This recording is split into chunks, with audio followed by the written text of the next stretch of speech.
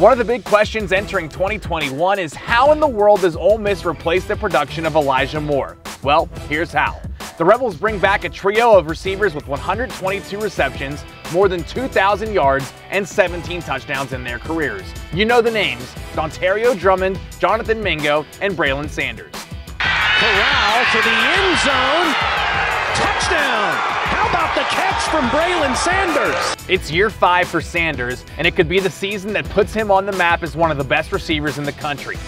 Drummond became a go-to guy for Matt Corral a season ago, hauling in 7 touchdowns. And Mingo had 3 scores of his own in 2020, including a pair in the team's win against Kentucky.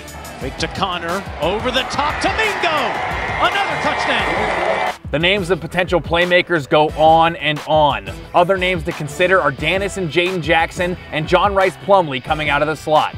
Newcomers like Ja'Cour Pearson, Quay Davis, J.J. Henry, Braylon Brown, and Brandon Buckhalter could also find themselves in the mix. At tight end, John David Baker comes from Southern Cal to mentor the room. He'll have the challenge of replacing Kenny Aboa, but certainly has the guys to do it. 18th play of the drive for the Rebels. Corral pulls it back, lob, touchdown, just as you described. You are back on. Casey Kelly with the touchdown catch for the Rebels. Casey Kelly, Jonathan Hess, DeMarcus Thomas, Chase Rogers, and highly touted freshman Hudson Wolf all figure to help the Rebel offense go in 2021.